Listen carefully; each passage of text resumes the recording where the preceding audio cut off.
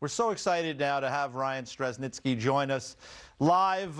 We just saw the piece that Bauer did. You're part of that barn team, which has been a great, I think, program that Bauer has put forward here. There have been fascinating stories. Your story is probably more well known than some of the others because of what happened to you. I want to focus in on what your mom said and what was discussed in that piece about getting on the ice again in that sled for the first time. What did that feel like to you? Because the smile did tell us a lot. What was that like? What's your memory of the first time in the sled? It was incredible. I mean, for any hockey player, being at the rink, it's almost like time doesn't exist.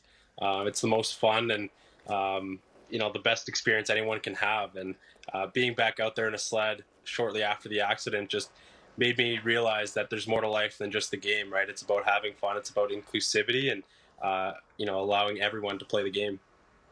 Ryan, that was so moving, man. Just to go off what EJ said there, and the thing that kind of jumped out to me too, it's like trying to get into your mindset and hearing you say, just like EJ just said, you woke up the one morning and you said, like, I'm going to do this. Yeah. And it was just like this go mentality, like just, I'm going. And I'm not asking questions. I'm not looking back. I'm going. And then the other part that really jumped out to me was when you said it's not about saying I can't. You can't say I can't do this. You can't close those doors. It's saying, how am I going to get this done? I mean, was there a moment in your recovery where it was just like, you know what?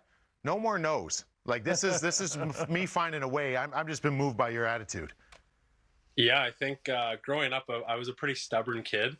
So for someone to say I can't do something made me want to do it even more.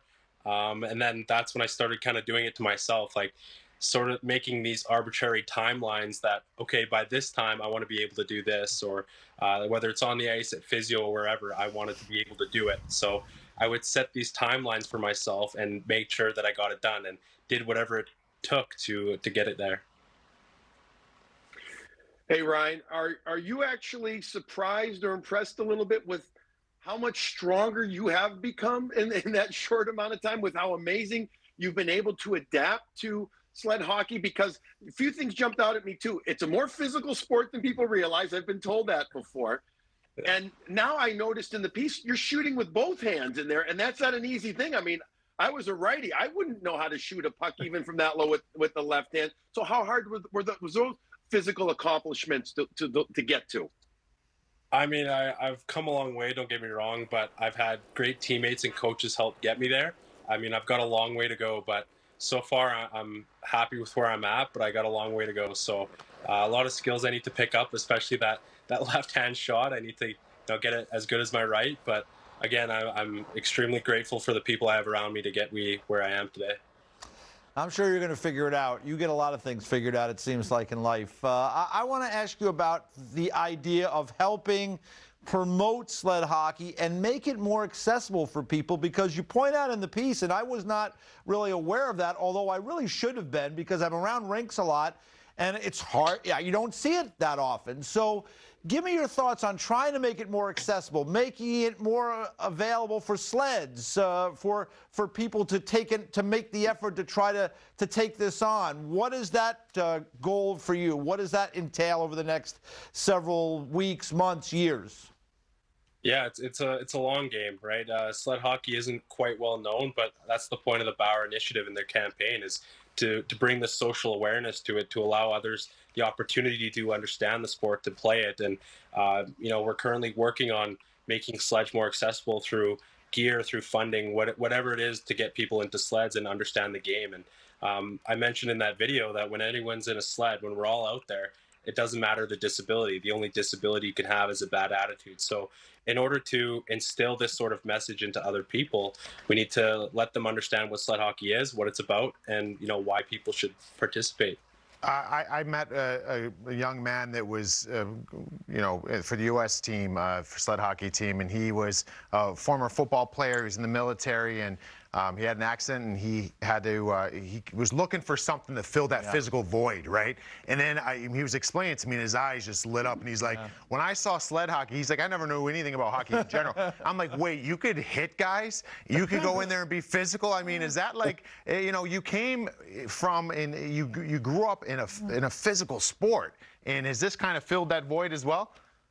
Oh, absolutely. It's one of the best parts, right? When you get to nail someone into the boards and take the puck off them and go score, Yes. it's the best. So, yeah, it's definitely a physical sport. It's, more physical than people think. And again, with those spikes on the end of our stick, you got to watch out for those as well. So, I mean, that's the whole fun of it. And, that's why I fell in love with hockey from a young age. Yeah, it's funny because over these last several years, we've had the opportunity on the show to interview guys from Team USA with their sled team, and that rivalry with Canada is a great rivalry, and I would urge anyone who hasn't watched, it's coming up, the Paralympics are coming up again. The Team USA, Team Canada rivalry in sled hockey is a terrific one. Looks like you're trying to be a part of it in another 4 years in 2026. But give me your thoughts on all, like Mike talked about the physical play. Guys use those sticks, they use those picks. It's nasty out there. Yeah, it's a crazy game. It's super fast, and that rivalry I think is one of the best games to watch. Right? It's such an amazing game, and those athletes are absolutely incredible. The amount of work they put in. A lot of them come to Calgary to train, and some of them I train with, and just the amount of work they put in to win that gold medal, to make a name for Team Canada is absolutely incredible. And I'm so envious, and I want to be just like them. So that's what I'm working towards, and nothing but respect for all people who play sled hockey at that level. Hey, Ryan, you were just, you're talking about the need for more equipment, et cetera. I mean, we know what it costs to more or less outfit a player. What does it cost to outfit a sled and all the other equipment? So maybe people out there have a better understanding and find a way to help support. It's about roughly the same. I mean, the most expensive part is the bucket, but again, that's where Bauer's initiative is coming in to make it more accessible so that we can work on the problems like that. Because, growing up, hockey, it's not a cheap sport.